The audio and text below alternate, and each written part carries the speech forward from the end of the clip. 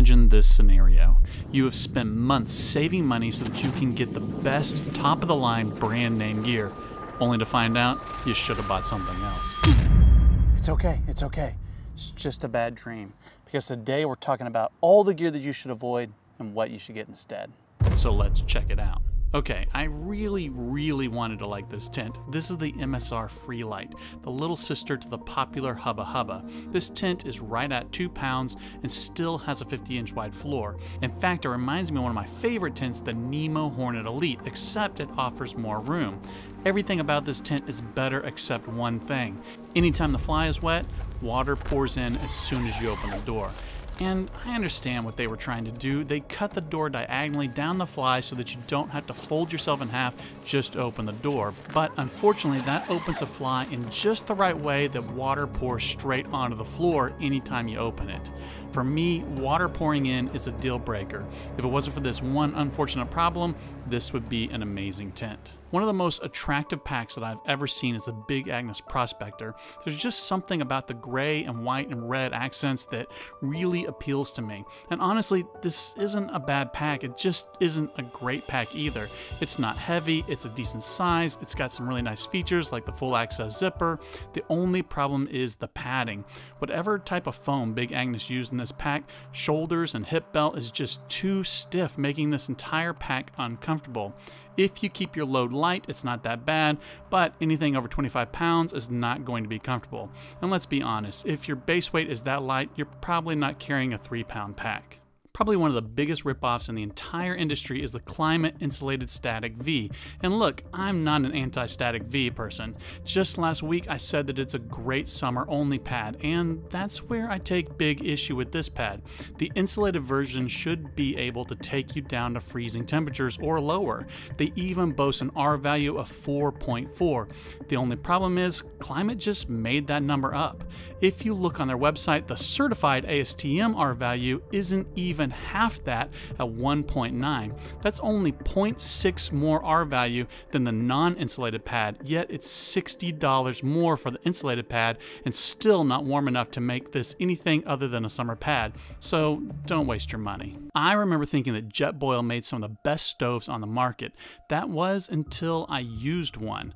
Based on the price, I always expected the highest quality, but all the ones that I've used have just seemed cheap. Now, they aren't junk, they work well, and they're even efficient. They just don't seem like they should cost $100 to $200 or more depending on the model.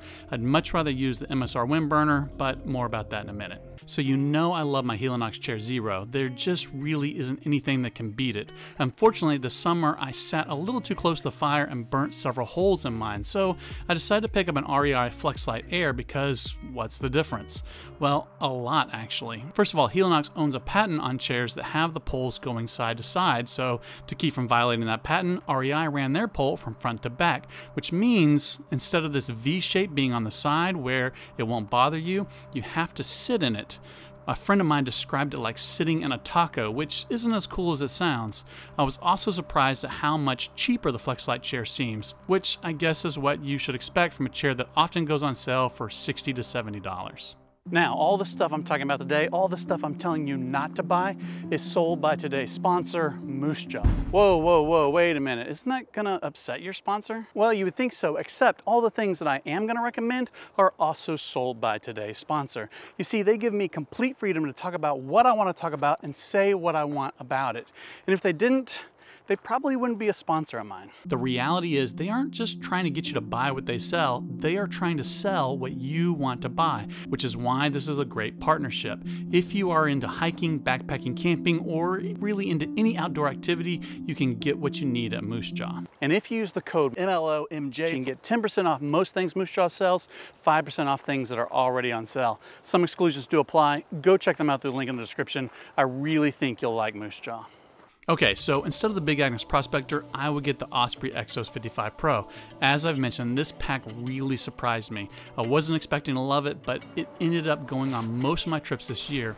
It weighs just over 2 pounds and is probably one of the more comfortable, lightweight packs that I've ever used, thanks to this trampoline-like mesh that cradles your back and absorbs impacts. If you're set on one of these all-in-one stove systems, I would get the MSR wind burner. It's about the same price as the higher-end Jetboils, but just feels better made. But if I'm being completely honest, it's still not the stove that I would choose to take on most of my trips.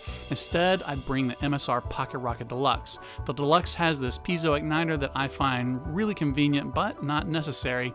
Save a little more money and get the regular Pocket Rocket and pair it with a Toaks titanium pot, and then you have a system that works incredibly well at a fraction of the cost. Okay, so I really struggle to pick a favorite sleeping pad.